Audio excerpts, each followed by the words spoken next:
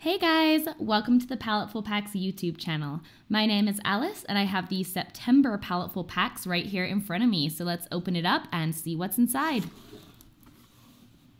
All right, so we have green paper in here and then we have some fun supplies hiding underneath. So let's pull them out. So the first thing that I see in here is this Kohinoor 2-hole sharpener. Because it's 2 holes, it does have a large one on top for an oversized pencil as well as one for a regular pencil. The cap is clip-on so you can easily take it off to empty it out, and it will be there to help prevent spills. All right, so the next thing that we have in here is this Kohinoor Tritone blender. So this is the blender pencil. So they mentioned that this is actually an extra blender so that you can blend to your heart's content. You have all of the blenders. The next thing in here are these Art Alternatives pigment liners. There are 3 in here. They are in the sizes 0.1, 0.3, and 0.5. These are great for illustration, technical drawing, sketching, lettering, all of that great stuff. They have really durable nibs. They're supposed to produce fine lines and are supposed to be great for detail work. They're acid-free and archival quality, water-based pigment ink, and it's water and fade resistant when it is dry. So now we come to the big thing. This is the Tritone set. This comes with 11 pencils with multicolored leads and a blender pencil. So 12 pencils in total, and we have 2 blender pencils in total as well in this box. So these are really, really interesting pencils. They're supposed to be able to make it so that you can create really great depth in colored pencil drawings. And the way that it does this is by making up the core of 3 different colored leads that are braided together. And their braiding process ensures that the colors alternate with minimal wrist movement, so they should just alternate naturally. And the colors that they chose to mix were intentionally chosen so that they're color combinations that are typically found in nature and will have good tonal and color harmonization. These are professional grade colored leads and they're supposed to meld color as they lay down. So these are similar, I feel, to a lot of those really fun multicolored pencils that you've seen in the past, but these are designed to be a little bit more efficient from an artist's perspective for actually creating artwork instead of just creating rainbow lines. And then down at the bottom on each pencil, you can see it is painted the colors, the 3 colors that are in each pencil. The last thing that is in here is this Bristol board. This is the Strathmore Bristol board, and it's actually their 400 series, which is their best series. So this is a 9x12 pad. It has 15 sheets. It's bound on the left side, and the great thing about Bristol board is it has a very smooth surface, which is great for fine drawing, but it's a heavier weight, and they work for a great variety of media as well.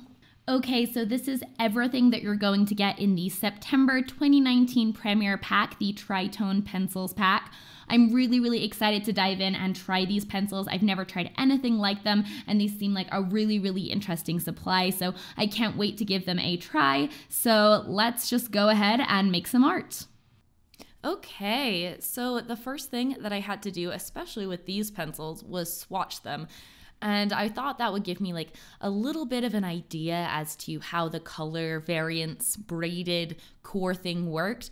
And so that's why I made my swatches a lot bigger than normal so that I could hopefully see all the different color gradients. And some were definitely more visible in the swatches than others.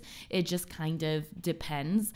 So I found that some were more visible or useful in the actual picture. They kind of showed up more, those different tones, and then some really, really showed up right away. So the blue and red one that creates this sort of gray color in the top right, the dark green, and then that first color that I used, you can really see the tone variance in those guys. And then some of the others are a little bit more subtle, but my first impressions laying out the swatches were really great. I was like, wow, these are really pigmented and very smooth and creamy, and so I was excited to try them. And these liners, the pens, actually worked decently well over even the well built up areas of the colored pencil, which I was pleasantly surprised about. A lot of times colored pencil builds up really, really waxy, and a lot of marker fine liners won't stick to it. So that was really, really exciting to see that. But Yeah. So I started out by sketching the general layout of what I was going to draw.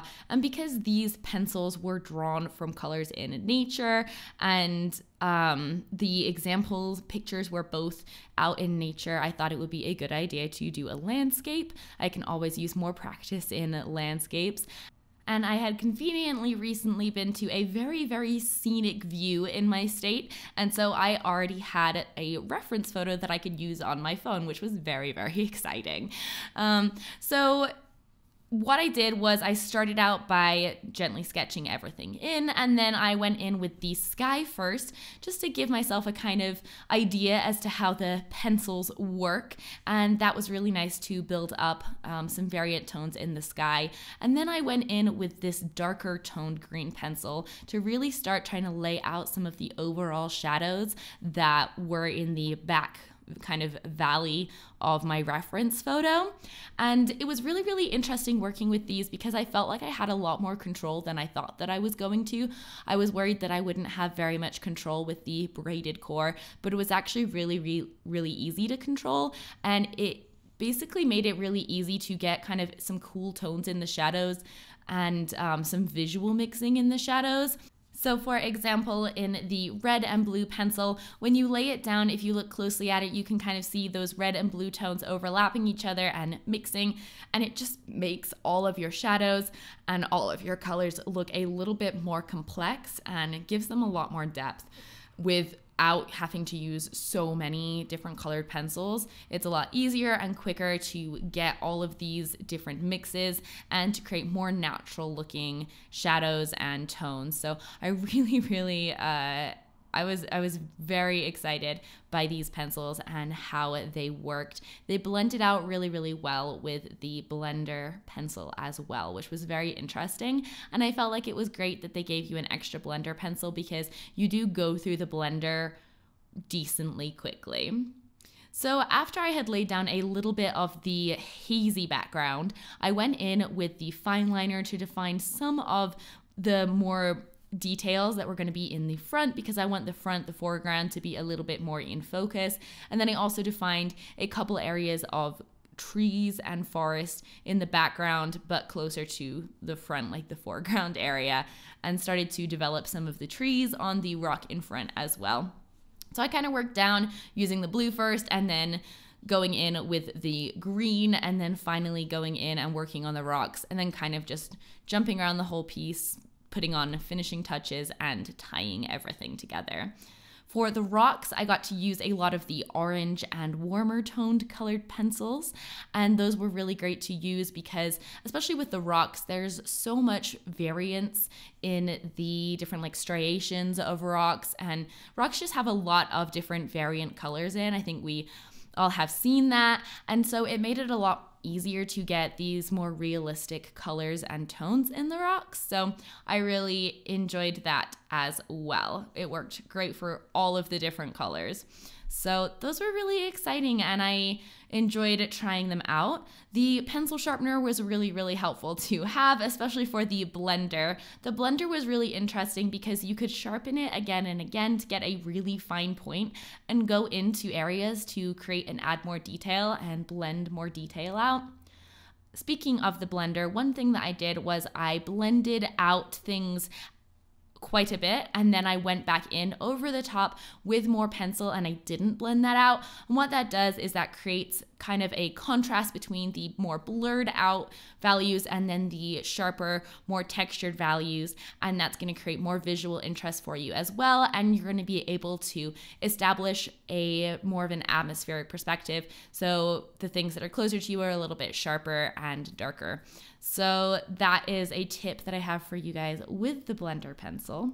The paper worked wonderfully with these pencils. It held up really well, and it had a really nice texture that enables you to really blend and create a really nice solid color if that's what you want to do, or if you layer it a little bit lighter, you get a really nice kind of lighter texture that does show through. So all the supplies that really do work well in conjunction with one another. And I think that you guys are going to have such a blast playing with these different supplies.